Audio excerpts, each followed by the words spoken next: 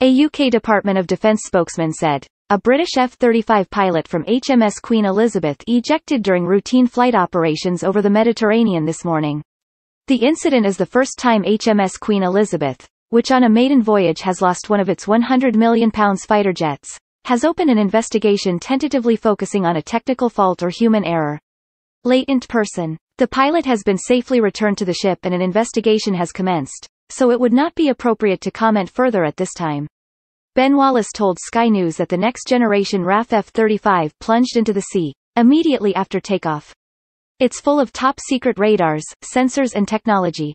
British Defence Secretary Ben Wallace said in a statement at the time, the ability to operate from the sea with the most advanced fighter aircraft ever created is a pivotal moment in our history, providing reassurance to our allies and demonstrating the UK's formidable air power to our adversaries. Both the US and Japan have lost their F-35s to accidents. In September 2018, a U.S. Marine F-35B crashed in South Carolina. The 2018 incident was the first such accident.